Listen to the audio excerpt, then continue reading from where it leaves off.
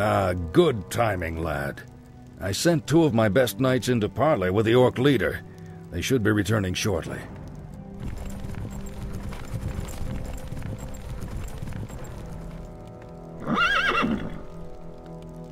Damn. These orcs will never surrender. Then let's get in there and destroy the beasts. Remember, Arthas, we are paladins. Vengeance cannot be a part of what we must do. If we allow our passions to turn to bloodlust, then we will become as vile as the orcs. Yes, Uther. Now, if you're feeling up to it, I want you to lead the attack. Me? Well, of course. I'll remain here and ensure that none of the loathsome beasts threaten the camp. I won't fail you. I know you won't, lad.